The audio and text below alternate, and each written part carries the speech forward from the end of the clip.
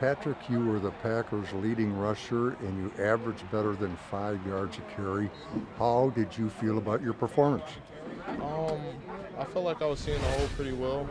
Putting my foot in the ground and getting square. Something that coach preaches, putting your foot in the ground and getting your shoulder square so you can see the whole field. And running with good pad leverage. How about the receiving end of things? You were productive there as well. Uh, I think I have good hands, so Yeah. I think I'm very productive in that aspect of the game. So I feel like I can produce in that that regard as well. Now, if it happened tonight, I just happened to miss it. But I know last week you had at least one hellacious blitz pickup. I mean, against the Saints, it was excellent. Just picture perfect form. Now, that part of the game, that's important, isn't it? In the role that you're competing for, that is critical, right? Absolutely. You got to be able to protect the quarterback in this league.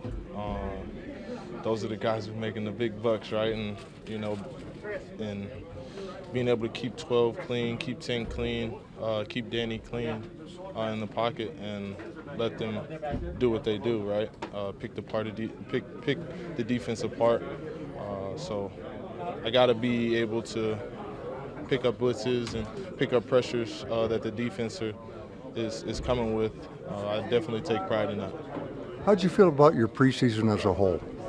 I definitely feel that I put together a good preseason.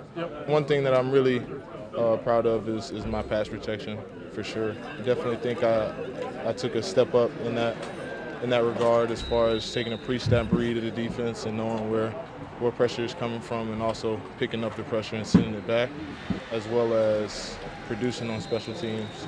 I think that's a major role that's going to help me make a roster spot.